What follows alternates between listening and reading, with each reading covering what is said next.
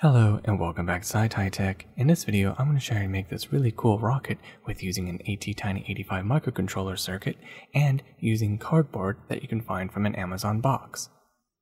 Let's get started.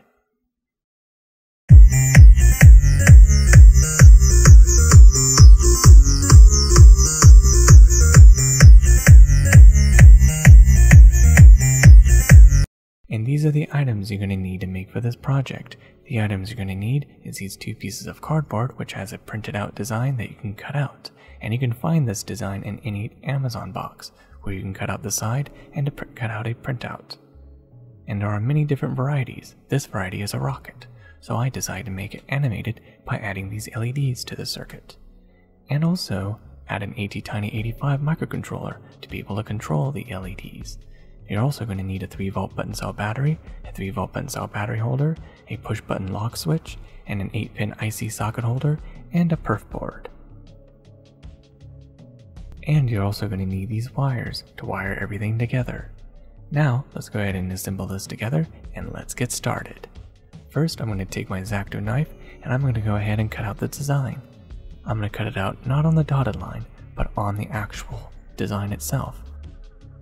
As you can see, I have cut out the cardboard, and as you can see right here, I cut out a little hole here, and that's for a reason, because not only I did that, I also put two measurements too, so that way these can be sandwiched in together, and I can add the circuit. Now, as you can see, what I've done here is I've attached the battery where the positive of the battery goes to switch, and switch goes to this pin over here, which is pin 8, which is the VCC of the circuit. And then as you can see, the ground wire is soldered to the ground part of the circuit.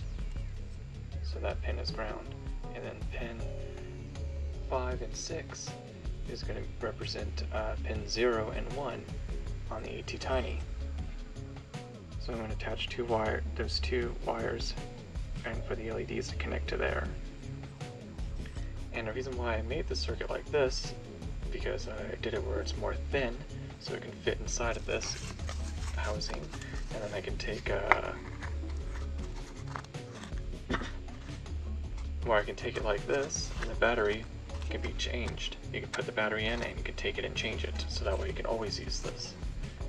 And the amount of space in between allows me to sandwich it together like this. And why I've put two dots right here on these both sides here, so that way I can make the connection by connecting like this. I have these two dots right here, so that way I can be able to take this and cut it so that way it can go in like that. That's why I put the two dots on both of these to align the size of the cardboard, so I can be able to cut it through. So what I need to do next is I'll complete the circuit later, but first what I want to do is I want to go and, instead of cutting the groove in the center, I'm going to cut the grooves on the side, so there's two grooves instead of just one groove. Same for here, instead of one groove, it's two grooves. So I'm going to go ahead and cut the grooves, so then that way I can fit both of these in like that. So now I'm going to go ahead and go do that next.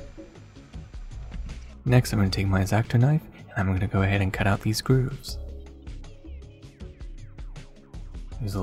Use my scissors to cut out the grooves better, and there. It should come out just like that. Repeat the same process on the other design and onto the fins, and it should look just like this. Next I'm going to take my permanent marker, and I'm going to fill out the blank unfinished spots, such as the spot right here. Okay, so now what I've done is I've took the permanent marker, and I've managed to put the permanent marker on both sides, on both of these pieces. So now they're ready, and I darkened these two parts to make them better, and I've done the other side on these two. So now this is ready to assemble, and ready to attach the circuit. Next I'm going to take my LEDs, and I'm going to attach it to the circuit. First, I'm going to start with these LEDs, and I'm going to go and glue them onto the piece of cardboard. First, I take the white LED and put it on the top, just like that. glue it into place, and glue in the red LED on the bottom, just like that, glue it into place, and now I'll take my green LEDs and put them on the fins, just like this.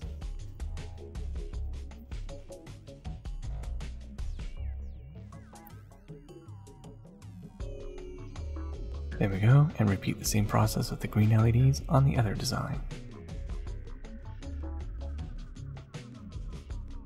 And there we go, it should look just like this. Next, I'm going to take these 3 wires and attach them to the LEDs. Red represents red LED, blue represents white LED, green represents the green LEDs. And I'm going to take the wires and place them in the circuit just like this. Red goes into pin 5, green goes into pin 6. There we go, just like that. Solder those 2 wires into place and then solder bridge them to those pins. There we go, just like that. Next I'm going to take the blue wire and solder it to pin 8, which will be the VCC of the circuit, because I want the white LED to stay on whenever the circuit turns on, and not flash. Next I'm going to take this negative wire and solder it to the negative terminal of the button cell battery holder, and this wire will connect to all of the cathodes of the LEDs. Solder it into place just like that, and there, it should look just like this. Next I'm going to take the red wire and solder it to the red LED's anode. There we go, solder it into place. Next, the green wire to the green LED's anode. Blue wire to the white LED anode. And there, all the anodes are now connected. And it should look just like this.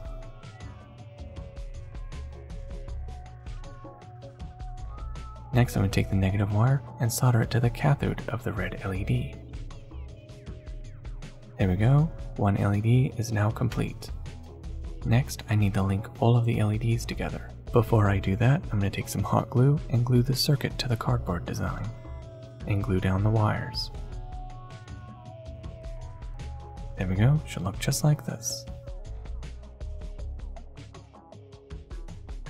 Next I'm going to solder another negative wire to the negative terminal of the button cell battery holder, and then solder it to the cathode of the white LED.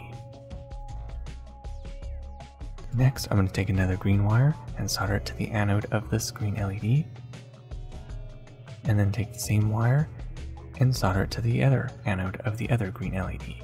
There, both anodes are now connected. Next I'm going to take the negative wire and solder it to the cathode of both of those green LEDs. There we go, both cathodes of the green LEDs are now connected.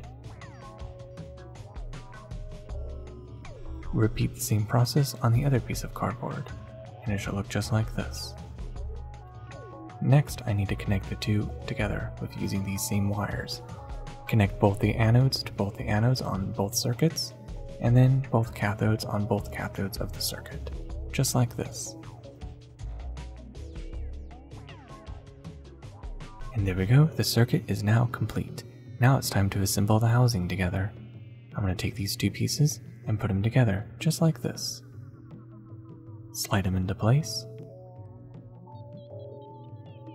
There we go, it should look just like that.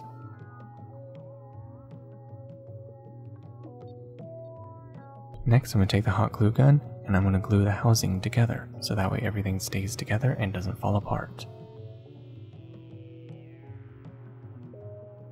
There we go, it should look just like this.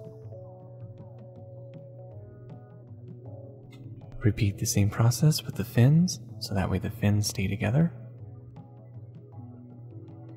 And there we go, the housing is now connected together.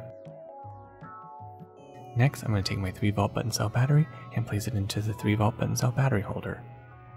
And there, the circuit is now complete. Now it's time to turn it on and see how it looks. Ah, it works really well.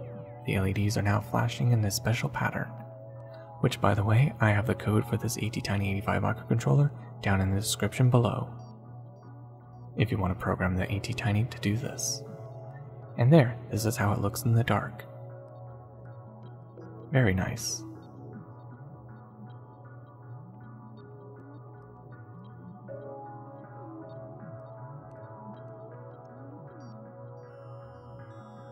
And there you have it. Now you know how to take your Amazon cardboard cutout design and to make it animated or electrified by using a simple circuit. And there you have it. Thank you for watching SciTech. I hope you learned something new, and don't forget to like and subscribe, and of course click on the bell icon to be notified for future SciTech videos. Till the next tech, goodbye.